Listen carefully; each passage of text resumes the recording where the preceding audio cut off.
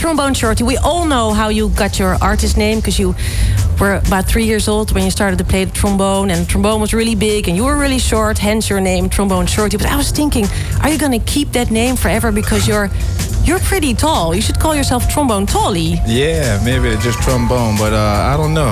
It's one of those things. Everyone in New Orleans has a nickname, and one time I tried to change I just put my name under Troy Andrews, my real name, and no one showed up but close friends and family members. And someone asked me, why did I change my name? I was like, this is my real name. But we'll see how it goes in a couple of years. Because how tall are you? I'm probably about 5'11", I think. Okay. Yeah. People always refer to you as a trombone player, but you sang a lot last Friday, and I've heard a lot of songs, and they just sounded really great. Thank you. How can you express yourself better as a musician? By singing or by playing the trombone? Oh, by playing the trombone, yeah. I'm working on a singing part, but playing the trombone is definitely my strongest, and trumpet also. Sometimes it's better on the trumpet, sometimes it's better on the trombone, sometimes it's better on vocals, you never know. Trying to do a lot can take a toll on you, but it's very exciting and challenging, but trombone is the one. But you say sometimes it feels better on the trumpet, sometimes better on the trombone, sometimes better singing. When do you decide? Is it like when the first chords are played, then you decide, okay, it's trumpet time now, or it's singing time now? No, as the set progresses, I can tell which one is working for me. Sometimes they all work together, but sometimes physically playing both of the instruments are very hard to do, and sometimes my lips might not agree with me on certain instruments at that time, so that's when the singing becomes important. Okay. And the circular breathing, last Friday, I think again you played a note of like 5 minutes or something like that.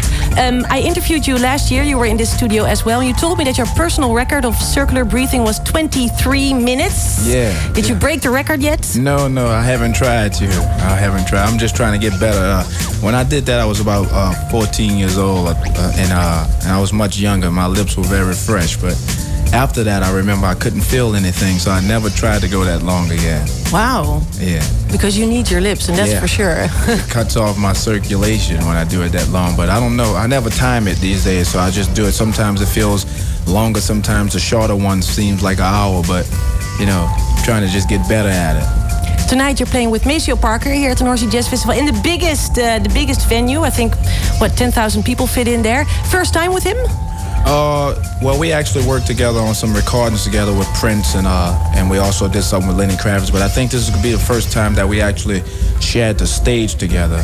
We've played together off stage, but this will be the first time. I'm very, very excited. I'm a big fan of Maceo and everything he's done, and I'm really, really excited to be able to get schooled in the funk right now.